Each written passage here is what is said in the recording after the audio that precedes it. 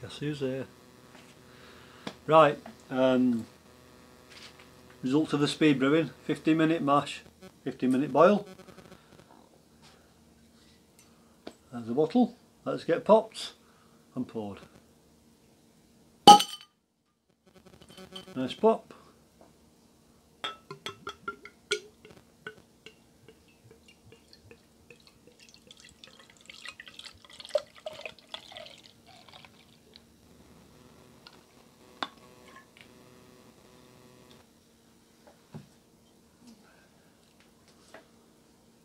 It's clear to me. Carbonation's okay. It's only been in the bottle a week, so it's a bit of footage. We'll come back and we'll try this. Okay.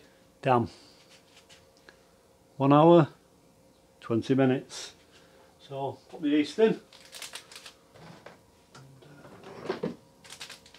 To cool then, just took forever. I had ice water and everything, but just the groundwater at the moment here is quite warm, so it's. So I've got a sample there, so we'll let it settle and we'll come back.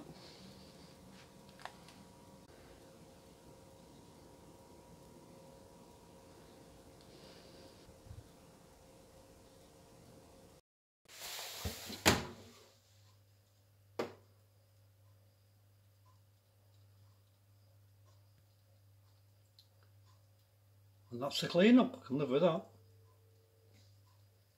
Right, got 16 bottles. It came quite clear in the bottling wand, but that's the remnants of it.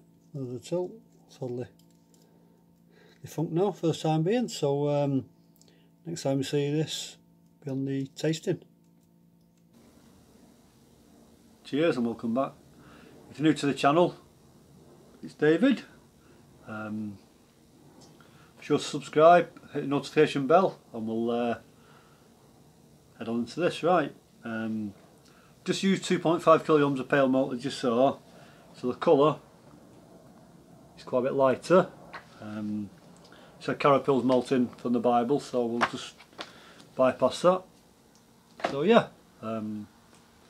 look, pretty clear. One of the comments, I think Schnuzz, mentioned the clarity may not be there, but that's not too bad to me. Almost looks like a lager, doesn't it, in colour? Yeah, so got an OG of 1.033 and an FG of 1.006. Did finish out right down, and it's quite dry, but it's only 3.6%. So where did I lose?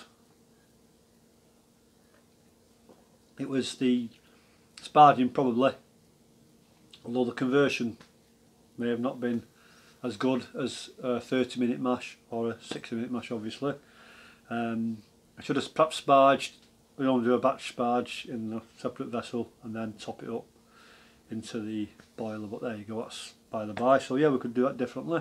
So smell,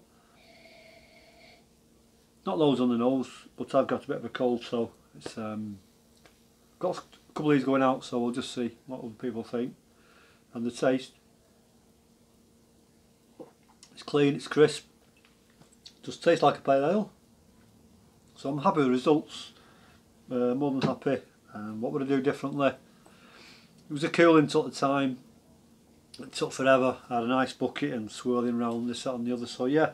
What did I prove to myself, or to prove to others? It can be done.